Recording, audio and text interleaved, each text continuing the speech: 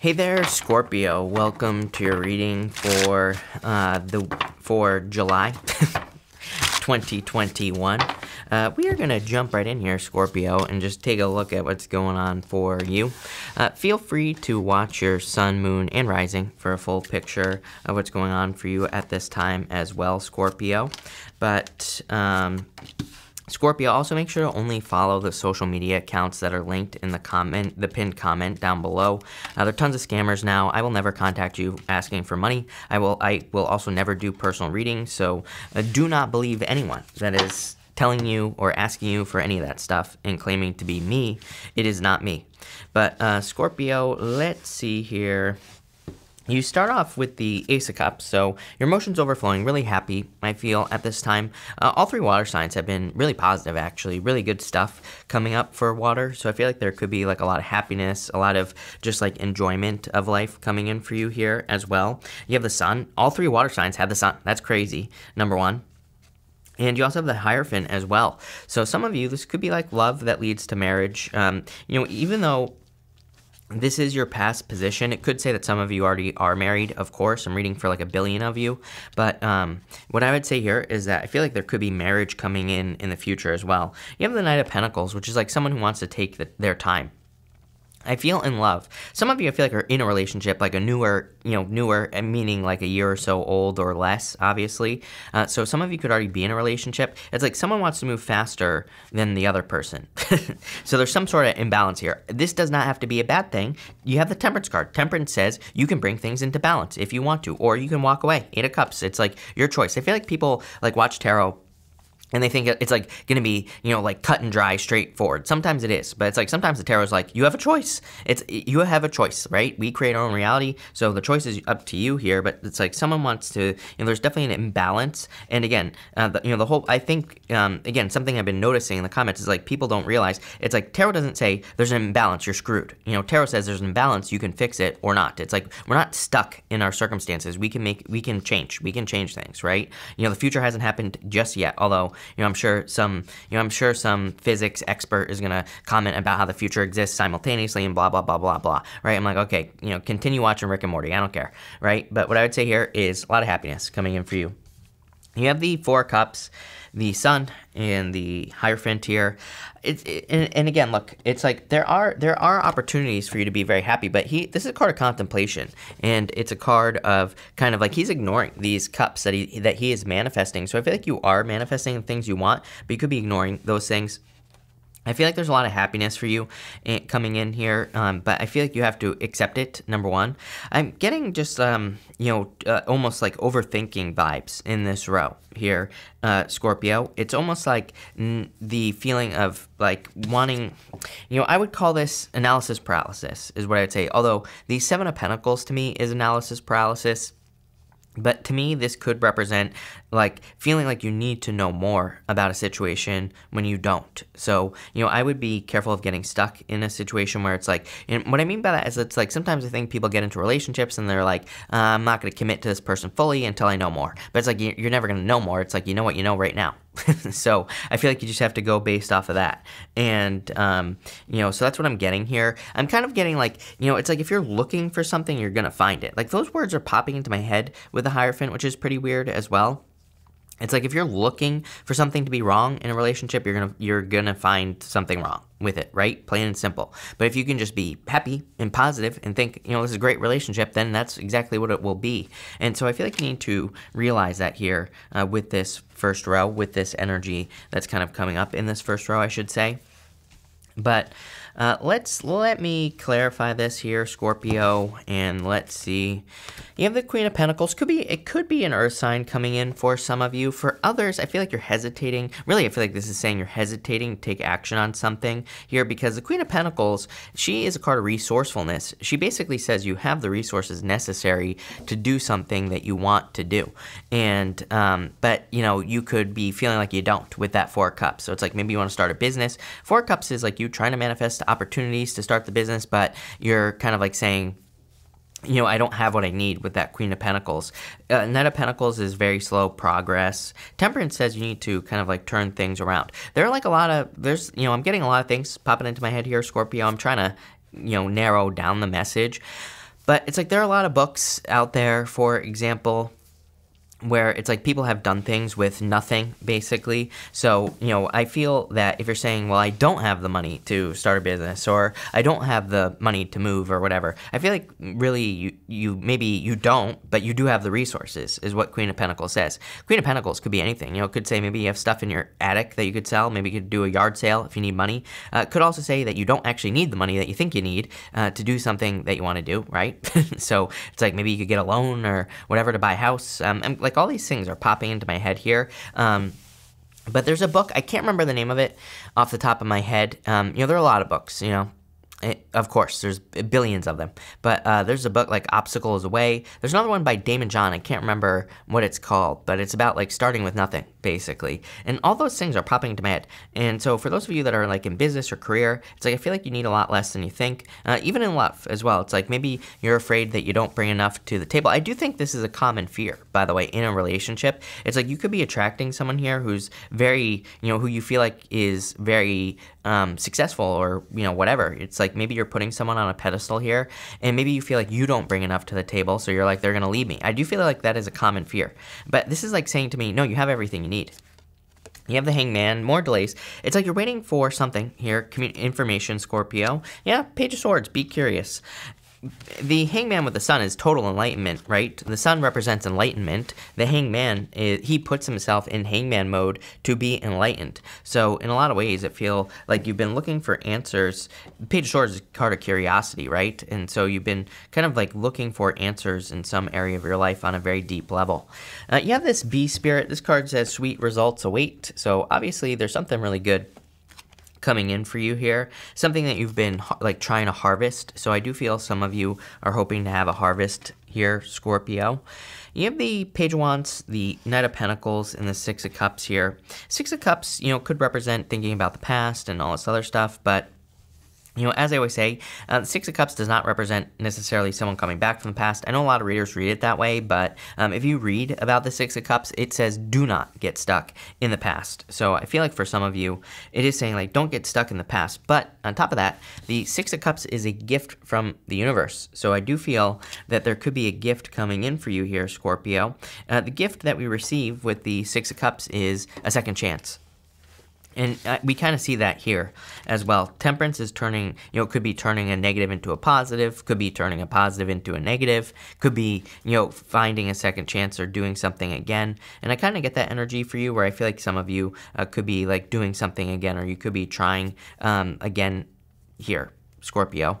You have the Page of Wands, Knight of Pentacles, Six of Cups. So I feel that for a lot of you, you're ready to go on an adventure. You're ready to walk away from something. You have this Eight of Cups over here as well. We're going to talk more about that in a minute, but the Eight of Cups represents like the period after a new moon, and it can represent like a lack of clarity or not being sure like what to do in your life, or not being, you know, not really being sure what direction to go in. So there is, you know, it's kind of like you're walking into darkness in some ways here, Scorpio. I do feel like this could be love as well. Six of Cups could be a soulmate, and it could be an earth sign that is coming in for you here, Scorpio. It could be any sign. You know, this is just a general reading, but let's see where this is going for you. You have the Knight of Pentacles again. Yeah, I feel like in a lot of ways this is asking you to just take the first steps. I feel like I said this to you in your third quarter reading. Sometimes I feel like the Knight of Pentacles is just the universe saying, prove it. It's like sometimes we want something and maybe we don't have the resources to accomplish it. Maybe we want to move. Maybe we want to travel. Maybe we want to start a business or get into a relationship. The Knight of Pentacles says, don't worry about any of that. Just take the first step. Just make that first move. I always tell people, it's like, I wonder all the time how much people hold themselves back. It's like if you don't take that first step, it's like the universe is like, oh, they're not serious. But if you do take the first step to make something happen, it's like the universe is like, oh, they are serious. They want this to happen, so let's make it happen, right? And that's kind of like the energy I'm getting here. I feel like some of you need to make that first move. Yeah, strength. It's going to require strength. It is going to require you to, you know, be patient and to be bold, to make a move, right? So for those of you who are trying to accomplish something, I would get moving. I would say the strength card, it is a card of patience, but, you know, it's a card of showing off. It's pretty badass, right? Who in the right mind would stick their hands in a lion's mouth, as I always say? It's kind of like a card of like needing to make that move. And you have the Knight of Swords. Yeah, things will happen quickly is what I feel like things saying to you if you take that first step. But you have to take the first step. So in love, for example, I feel like you have to make the first move.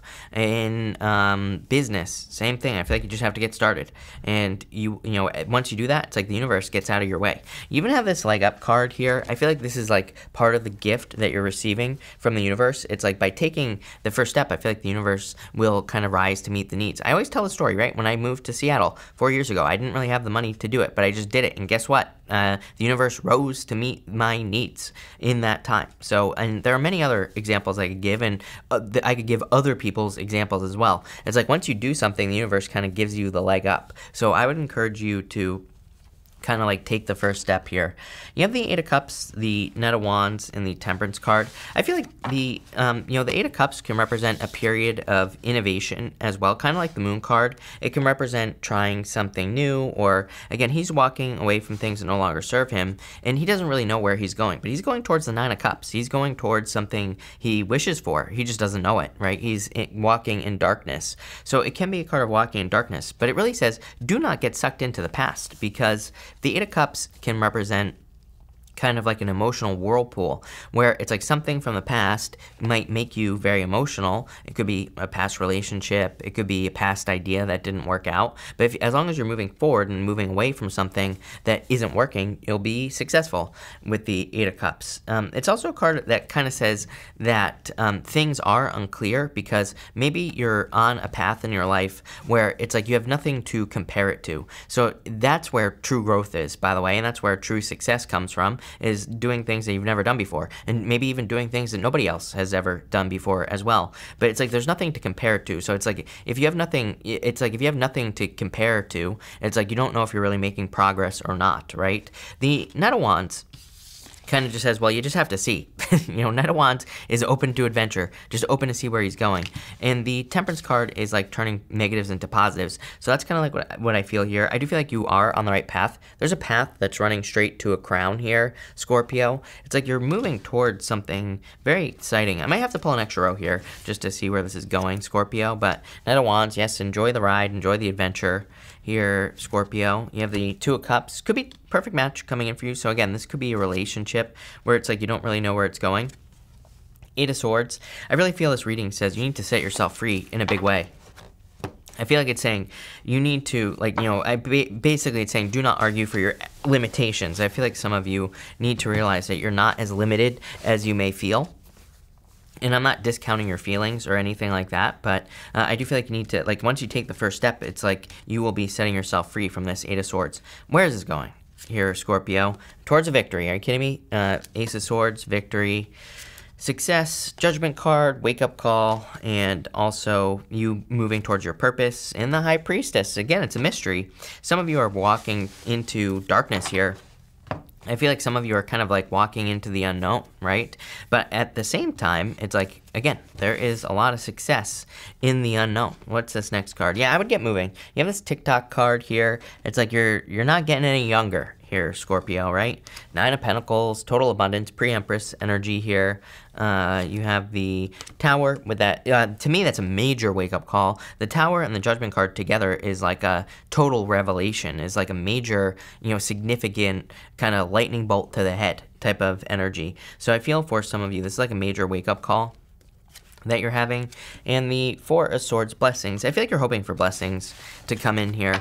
Really, this is like one of those readings where I feel like saying, what are you waiting for, right? I feel like it's saying that you need to kind of like get moving towards a goal, wish, dream, something, because there are sweet results. There will be success. I feel for others, I definitely feel, as far as love is concerned, it doesn't really look like a love reading to me, even though you have the Two of Cups here. That's it. You don't have anything else, really, as far as love is concerned. You do have the Six of Cups, but for the most part, I would be careful of allowing that to keep you, I'd be careful of allowing a past relationship to keep you stuck. So for the most part, I feel like you'd be opening up to a new adventure, opening up to new love here, Scorpio. But not a terrible reading, not a bad reading either. It's actually pretty good. I would just say that I feel like you need to kind of get started. I feel like it's saying get moving here, Scorpio, and you will be happy that you did. I do feel like there could be some sort of shocking kind of revelation here. Let's see. What is this revelation that you're having here, Scorpio? You have the Ten of Wands here. You have the Chariot, major victory, and the Four of Pentacles. For some of you, I feel like the revelation that you are having is that you have been stuck, right? Four of Pentacles, Eight of Swords. I feel like some of you are realizing what has kept you stuck. Number one, I would move past it, right? Don't beat yourself up. I think people, sometimes we realize, oh my God, I've been doing nothing for 3 years. I was stuck. And then we beat ourselves up about it for another 3 years. Then we do nothing. I feel like this is saying, don't beat yourself up, right? Everybody has a period in their life where they're stuck or they're not moving forward. So I feel like recognize it, move on, is what the Four of Pentacles is saying here. And the Ten of Wands, really good. I actually like this because Ten of Wands, he's walking towards this village over here, and he's about to release his burdens. So it's like you're about to have a victory, and you're about to clearly start a new journey. Chariot, he's moving away from this city that is behind him, and he's kind of taking control and creating his own reality. So it's like a significant revelation that you're having here, Scorpio. Pretty powerful. Looks good. So thank you for being here. Really appreciate it. Make sure to watch your sun, moon, and rising for a full picture of what's going on for you at this time, Scorpio. But thank you, Scorpio, and definitely enjoy your month.